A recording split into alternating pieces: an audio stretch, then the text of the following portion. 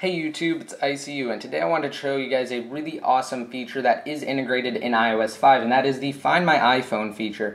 Now previously, Find My iPhone has been an app that you download from the App Store where you can find your iPhone and do things like lock it. Well, now it is integrated into iOS 5 and it is free. So I am actually part of the iCloud beta because again I am a developer and I get access to it early, but when it launches this fall you will all have access to it as well. And again, this is a free service, but for now it does use the MobileMe login, but again I'm sure that when iCloud goes public it will use the iCloud login, and to log in for me I actually used my iCloud beta login, and again it is built into settings and you do not have to pay that monthly fee for the iCloud services to actually use the Find My iPhone feature.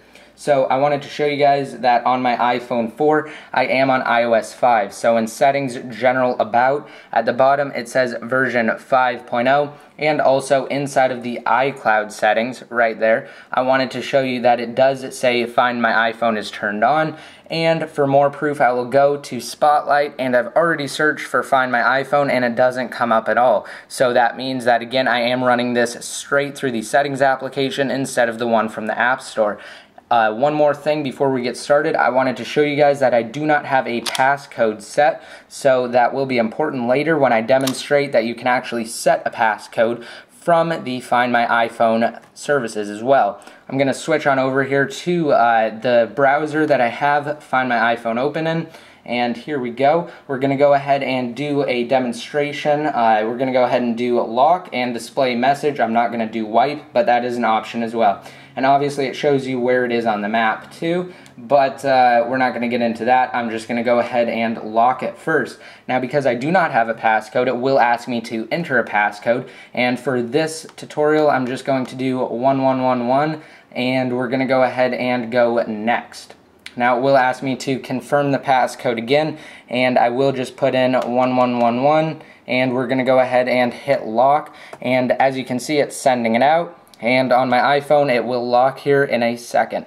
As you can see, it did indeed lock my iPhone, and we're going to go ahead and go slide to unlock, and the passcode is 1111 now.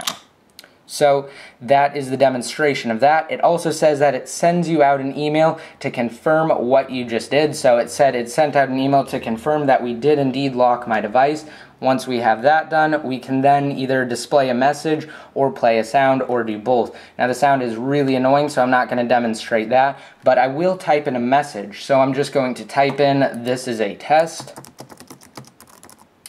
And I'm going to uncheck play sound for 2 minutes because again that does get annoying, and we are going to send that message, and it will say that we have an important message, and it will pop up anywhere, and it even does show up in Notification Center as well.